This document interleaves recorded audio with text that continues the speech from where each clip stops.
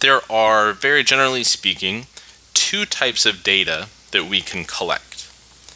The first type would be categorical data.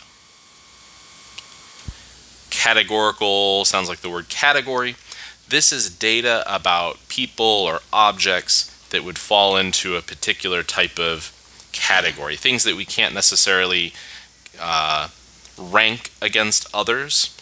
So for instance, something like hair color, state that you live in,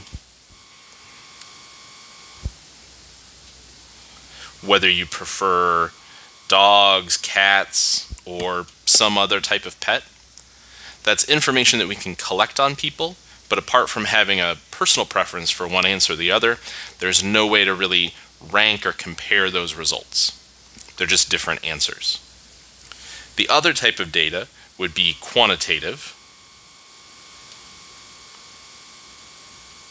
Quantitative data is numerical data. So the answer is some number that we can rank or compare against others.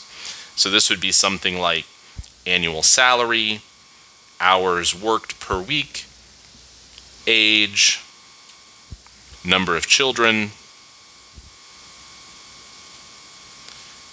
So questions that we can ask or measurements we can take that give us numerical values we can compare and rank as one being larger or smaller than another.